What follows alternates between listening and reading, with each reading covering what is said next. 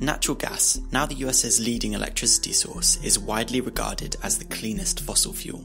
But even if it is, could it be our saviour in the battle against climate change? When we delve into the science, it becomes clear that no fossil fuel can be a substitute for renewables. The industry sells natural gas on the claim that it is vastly cleaner than other fossil fuels, particularly coal. For example, ConocoPhillips is the 7th largest natural gas company in the US and has a fact page on their website detailing how great their product is.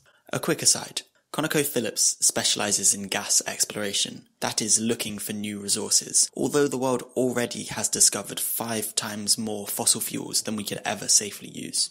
But back to their facts.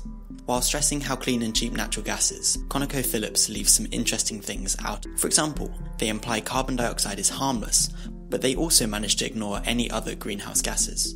But hey, maybe this is just me being unfair and we can put it down to a lack of proofreading. To avoid misrepresenting the facts, natural gas is definitely better than coal. That is, if we agree that the quantity of CO2 emissions is the only thing that matters when comparing different types of fossil fuel. On average, coal does indeed produce twice as much CO2 as natural gas. But before we put all our eggs in one fossil fuel, we need to consider other greenhouse gases too. Maybe ConocoPhillips is biased and CO2 is not all that matters? Well, due to the different molecular structure of greenhouse gases, some absorb more heat than CO2, and so have a higher warming effect. Simply put, some other gases are worse than CO2. Much worse. The biggest offenders are the fluorinated gases. Sulfur hexafluoride leads this pack of troublemakers. Fortunately, when we consider all fluorinated gases, they only make up 3% of total emissions, and are not too significant next to CO2. Methane is the second most emitted greenhouse gas, making up 10% of US emissions. It also has a warming effect much bigger than carbon dioxide. Because natural gas is itself largely methane, this is particularly relevant to today's video. Yet we hear the most about CO2, despite its lower warming potential, because it makes up 82% of emissions. How much worse are these other gases? Let's break it down. We find different warming effects using global warming potential. This measures how much CO2 would cause the same warming effect as 1 unit of another gas. CO2 is an easy starter.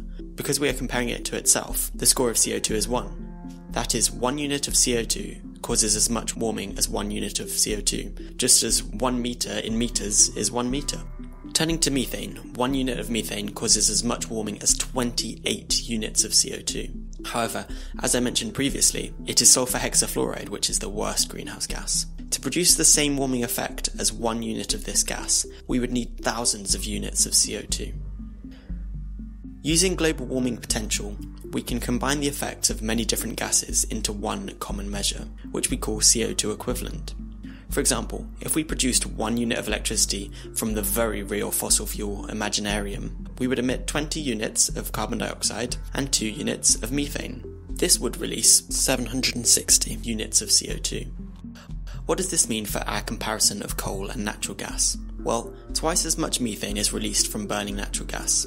This is partially due to fugitive emissions. This exciting name refers to a rather more mundane process, the leakage of natural gas from equipment that is not completely airtight. While methane makes up 20% of natural gas's warming effect, this does not meet the huge volume of CO2 from coal.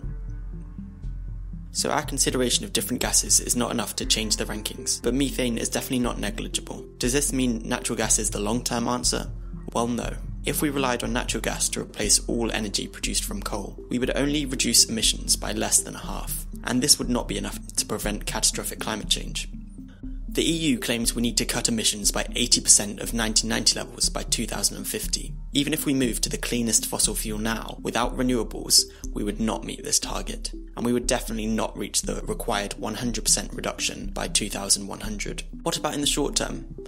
Well, 30 years is not a lot to play with when you have to restructure an entire economy, but natural gas has been advocated as a bridge fuel by members of the industry. That is, a step in the right direction, away from extreme pollution, allowing continued economic growth while renewable technologies continue to develop.